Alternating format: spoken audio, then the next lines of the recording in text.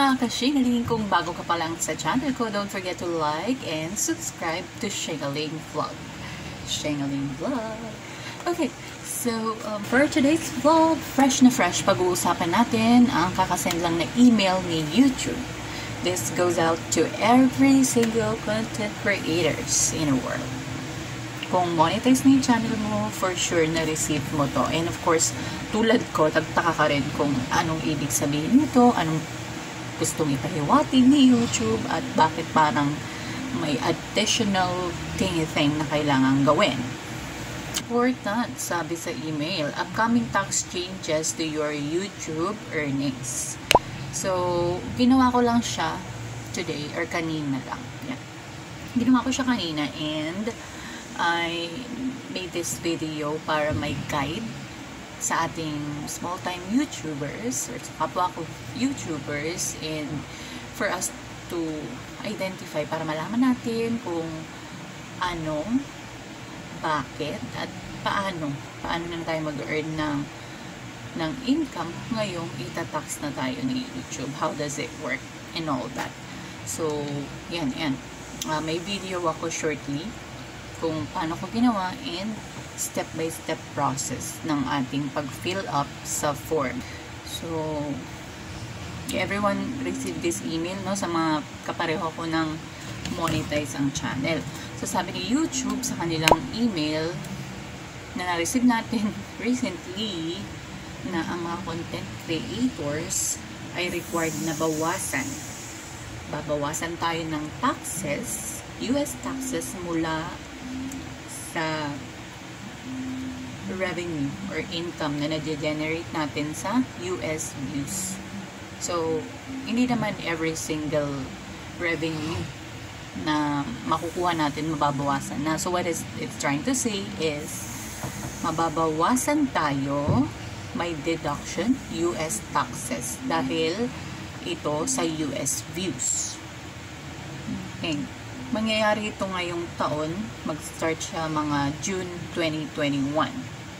So, ang unang ginawa ko, the first thing I did, so inintindi ko tong email, himay ko yung detalye and all that. So, for today's video, meron tayong tatlong topic.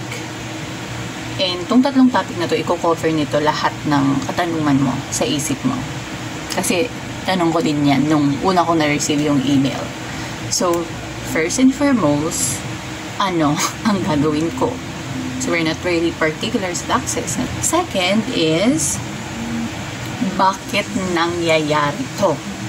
So, i-identify natin yung dahilan. Bakit all of a sudden, tinatax na tayo? Dati naman, wala namang ganyan.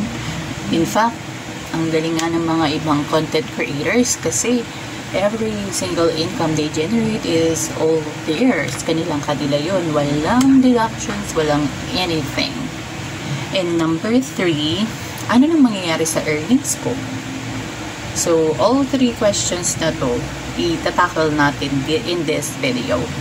So, let me start off by completing the necessary form. So, if you're watching this video, you can also go to Google AdSense and we can do it together. Let's do this.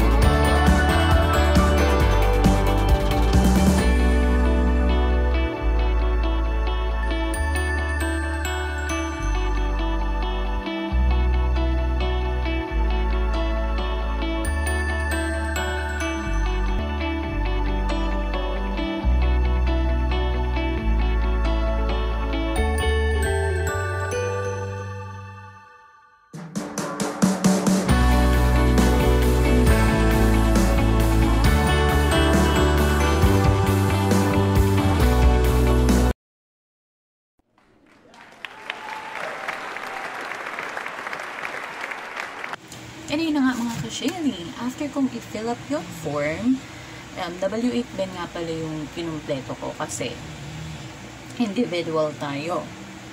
Hindi tayo business and we're not a resident in the US, kaya W8 Ben. So please keep that in mind. W8 Ben yung type of form na kukumpletuin natin sa Google AdSense. After completing the form, i-email tayo ni AdSense. Coming from Google naman to. Send sila ng email at doon na magkakaalaman kung ilang percent ng tax yung i-deduct sa'yo. Depende kasi yun sa, sa earnings mo. Depende yun sa revenue mo month over month. Ngayon, kung hindi mo na ibigay yung tax information na hinihingi ni YouTube until May 31, 2021, magdededuct ng up to 24% of your total earnings worldwide. So, yung dahilan kung bakit nire-require tayong i-fill up yung info na to is for us to be deducted with taxes sa US views. US views lang naman to mga ka-Xhengaling. Pero kung hindi mo nagawa ang nire-require ni YouTube until the said time frame, until that May 31st, 2021, worldwide yung deduction sa'yo. And ang masaklap pa, 24% yung i-deduct na tax. So, it is better to complete the form now. Ibigay mo na yung tax information na hinihingi sa'yo para wala nang problema. Diba? Kasi, it's a big deduction. Worldwide total earnings. So, hindi lang siya for the month of March earning, it's your total earnings. So, kung matagal ka ng content creator at matagal nang nag-earn ang channel mo from the beginning, it will be deducted. 24% ng total earnings mo yung mababawas sa'yo.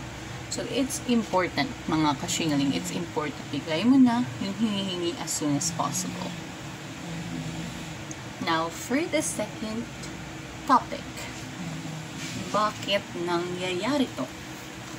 So, sabi dito sa email na natanggap natin, responsibilidad kasi ni Google, ayon sa Chapter 3 ng US Internal Revenue Code, na kunin ang tax information sa creators na monetize na. Creators na monetize na at nag-earn ng revenue outside their country, outside the country, na hindi US resident. At was ang tax pag may revenue sila from views in the US. So, yun. Nangyayari ito kasi may mga viewers tayo from the US. At dahil nag-generate tayo ng income from the views coming from them, kaya required silang kunin ang ating information. May i-tax nila yun. Let's go to the next topic, mga ka-Xhengaling. Ano ang mangyayari sa earnings ko? How will it impact our earnings? So, yes, malaki yung impact nito sa earnings natin kasi from the usual income or revenue that we generate on views coming from the US or coming from their country in the US na we receive it solely. So, atin lahat yun. Yung revenue na yun dati, magkakaroon na siya ng tax, which is a deduction, basically. So, mababawasan na yung ating earnings from US views. That's the impact. Pero, it's something that we can adjust to. No? Makaka-adjust tayo dyan. Tayo pa ba, mga ka-Xhengaling? Kaya-kaya natin yan. As long as we're doing our part, do the necessary requirements na binibigay ni YouTube sa atin, and we do our part in making the world a better place. I don't see any problem with that. So, just comply for now, and of course, para rin naman sa atin to. And I wish everyone all the best in their YouTube channels Okay, just follow the steps in this video. And I appreciate you watching this. Thank you so much. Don't forget to subscribe and comment below lang kung may tutulong ako. I'd be happy to respond to your inquiries kung may mga katanungan pa kayo. Thank you so much mga ka-Xhengaling. Till next time!